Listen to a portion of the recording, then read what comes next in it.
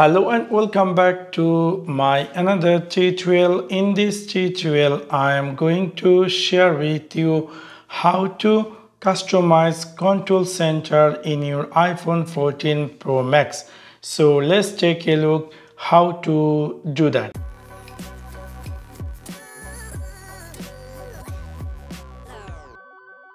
You might be recently bought this iPhone 14 Pro Max and you are wondering how to customize this control center. You might be want to add new apps, or you would like to change those apps. So in order to do that, it's really very easy and simple. You need to click this settings section. After click over there, scroll down and then you're going to find there's something say control center. After click over control center, you're going to see this is the control center just now added. So if you want to add new control center, you can easily add. For example, I would like to add this code scanner, so I'm going to click this plus icon and we will see the code scanner appear here. For example, I would like to add this stopwatch. Also you can see this stopwatch is add.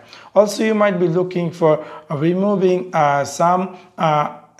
something from here in this quick center. You can easily just click this red color and we're going to see there is a remove appear. So click here, that's going to be removed. If I go back, if I go completely back, now if I go jump over in my control center, we'll see now here added this stopwatch and also QR code scanner. So within this simple way, you can easily customize control center in your iPhone 14 Pro Max. So that's for now. Thanks for watching my video. See you next one.